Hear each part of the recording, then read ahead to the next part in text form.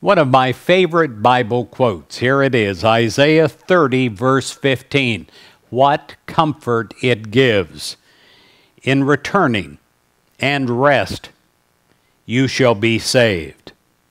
In quietness and in trust shall be your strength.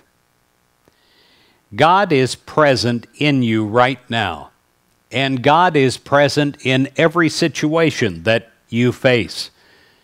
You trust God to bring about that which is right and just and orderly. Well, the big question is, are you going through a dark experience right now?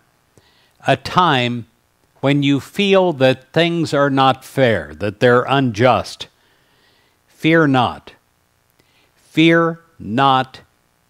Stand firm and see the salvation of the Lord. Remember the promise. It is the Lord your God who goes with you. God will not fail you, and God will not forsake you. Now we have to do our part. We have to let go in human mind of all resentment or fear. And in our free will, we have to let God take over. God is present in every situation and in every person.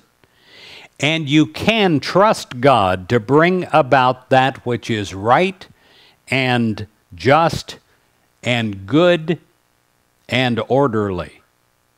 God will be your strength. God will be your peace. God will be your unfailing help in every need.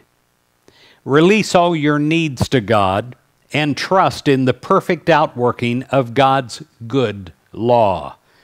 No matter what the situation, let your prayer be, thank you, God, for the perfect outworking of this and every situation in our life. It's not just your life, it's God's too.